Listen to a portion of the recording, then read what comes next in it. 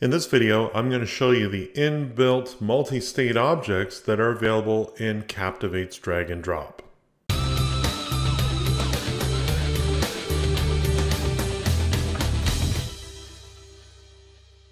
So the reason for this video is I can't tell you how many times I've gone to create a particular effect in an Adobe Captivate drag and drop and realized that I'd forgotten which each of the inbuilt drag and drop states is for each object and all that stuff. So today we're going to go through it. I've got a drag and drop set up. We'll be able to see each example and how it can be applied to your drag and drops and the things that you can do with multi-state objects. Okay, so I've set up this very simple drag and drop. This item here, this sphere, is my drag source. And these are two potential drop targets, with the correct answer being the second drop target. I've added some nice little elements to it, like an immediate feedback for each of the drop targets. And of course, we have a great job, click next to proceed.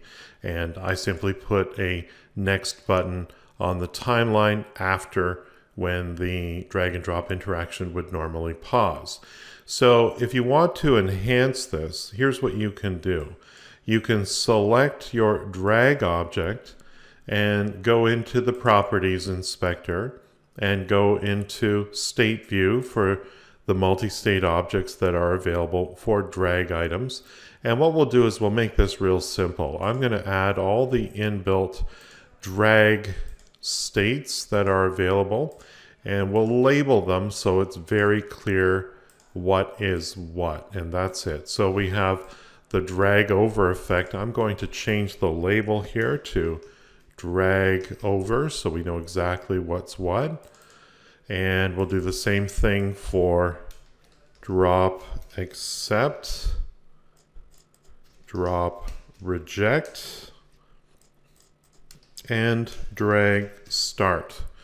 And you can do other things too, like customize the appearance, change the color of the object, change the shape itself, even change it to be different images and things like that, depending on what you want to accomplish here. But for our purposes today, we just want to know what happens and when it happens when you drag an object over to its drop target.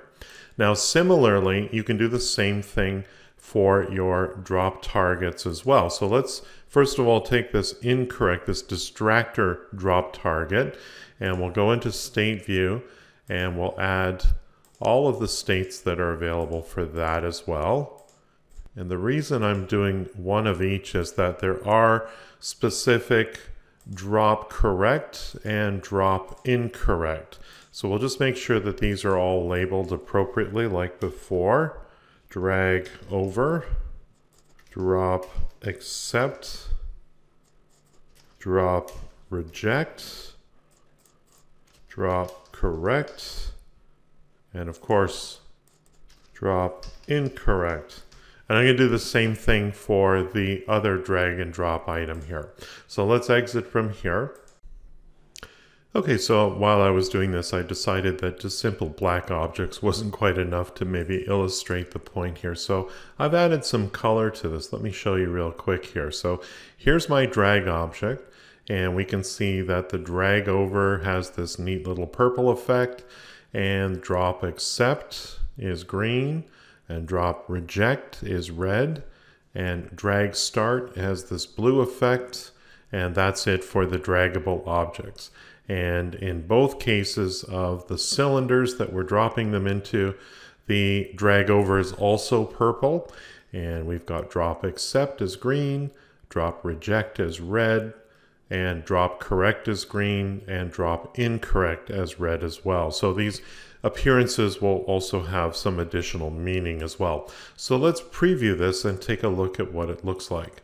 So again, remember that, a normal drag and drop, nothing would normally change unless you added these multi-states to each of your objects. So it's a great way to enhance your drag and drop and make it a little bit more engaging. So let's select our normal drag object. As soon as I click on it, it changes its name and its appearance. You can do a variety of different things with that. and we'll move it over to, first of all, our first object here. You can see both have turned purple now, which is really kind of a cool effect.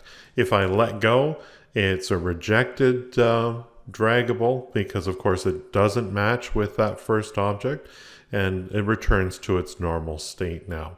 So let's start this again, but bring it over to the second drop target, and we'll release it here.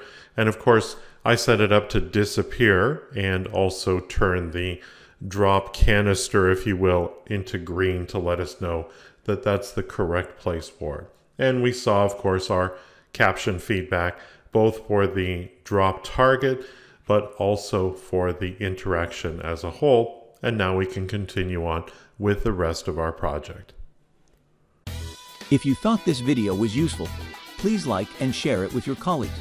If you need help with Adobe Captivate, hire Paul for one-on-one instruction. Paul's goal is to focus on lessons based on your specific needs. Visit his website at captivateteacher.com, and don't forget to subscribe to his YouTube channel.